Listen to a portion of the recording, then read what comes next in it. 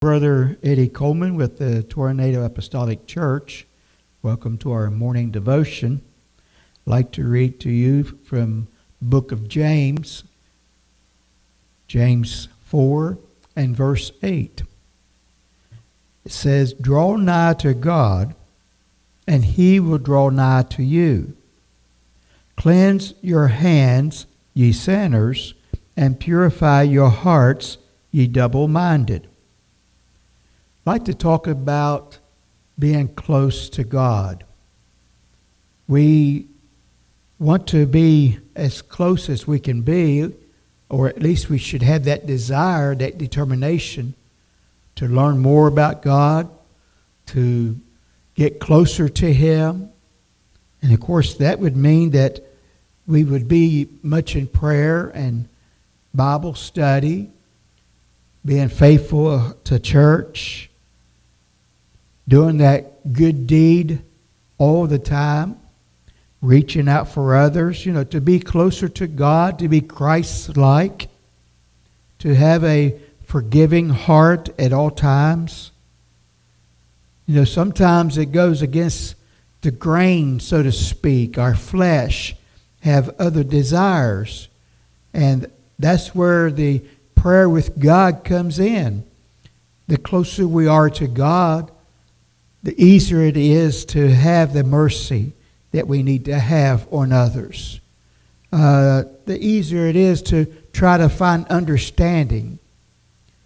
Most of us, most of the time, want to be liked or feel like we're wanted or needed. And especially in the world that we are growing up today.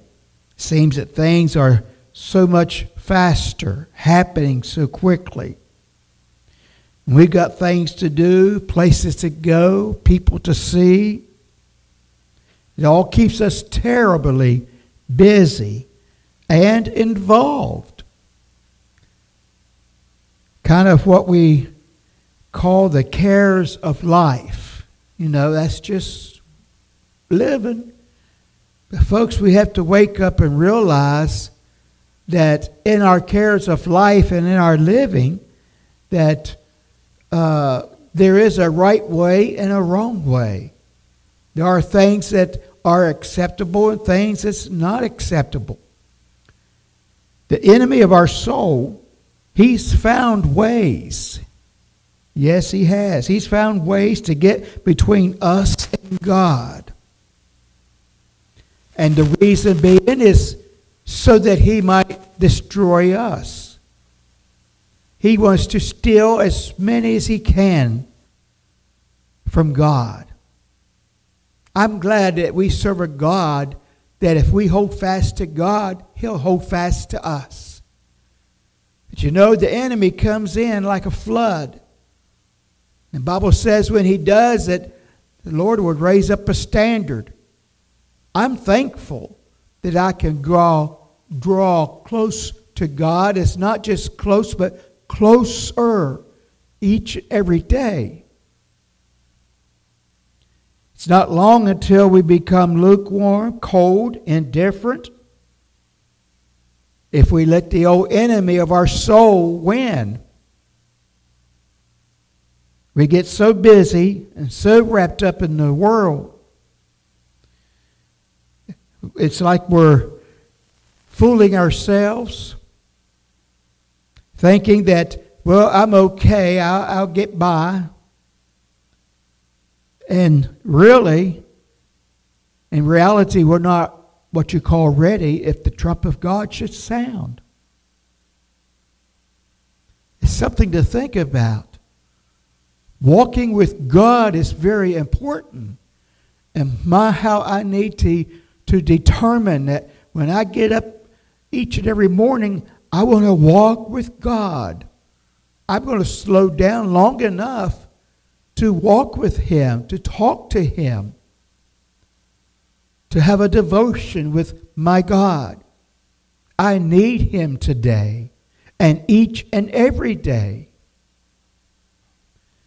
That's why the second part of the scripture that I read in James 4:8 says, Cleanse your hands, ye sinners, and purify your hearts, ye double-minded.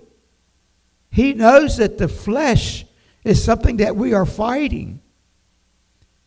But you know, I'm thankful for the power of the Holy Ghost, that he said that we would be endued from on high.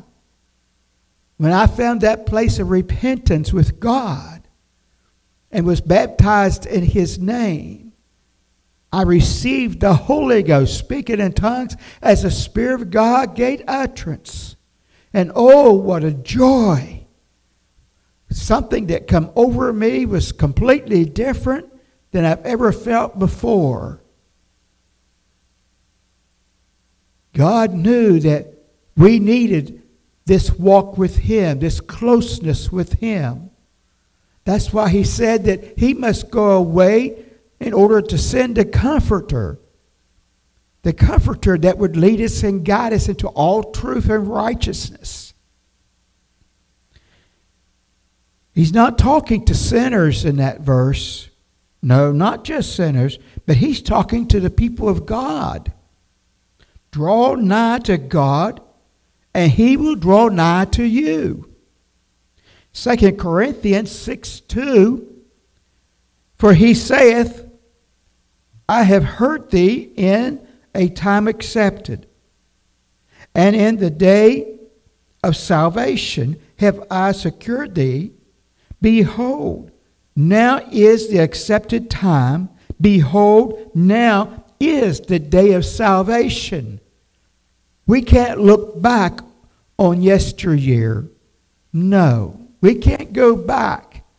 We have to go forward. And according to the Word of God, today is that day of salvation. Each and every day that I get up to go is the day of salvation for me. I need to find that place of repentance, that place with God. It's so important to draw closer to God. Matthew 11:28 through 30, it says, Come unto me, all ye that labor and are heavy laden, and I will give you rest. God knows where you're at. And he knows the troubles and the trials that we're facing each and every day. He knows what is happening. He says, Take my yoke upon you and learn of me. For I am meek and lowly in heart, and ye shall find rest unto your souls. I want to tell you, if you're covered up, not sure which way to go, the anxiety seems to be just pushing you, hey, get a hold of God. Get a hold of him, as the scripture says. For my yoke is easy and my burden is light. It's not hard to walk with God.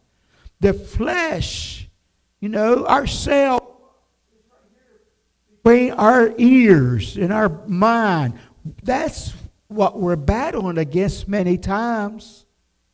We like to say, oh, the devil made me do it. He had somewhat to do with it, but we made the choice whether to go ahead or not. And the Lord knows, and he'll give us rest if we'll go to him. That's the secret, going to God, talking to him. It is great to know that we have a God that we can draw closer to in this day of troubles and trials. Isaiah 55:6. Seek ye the Lord while he may be found. Call ye upon him while he is near. This lets me to know that there may come a time when I will not call upon God. I'll feel like he's not near. I'll feel like I'm too far away. I must call upon him now while I know I can touch him. And I know he will hear me. I want to walk with God. How about you? I want to be closer to him today than I was yesterday. Oh, how we need to remember where God brought us from and what he has prepared for those that's watching for his appearing. Let's get closer to God than ever before.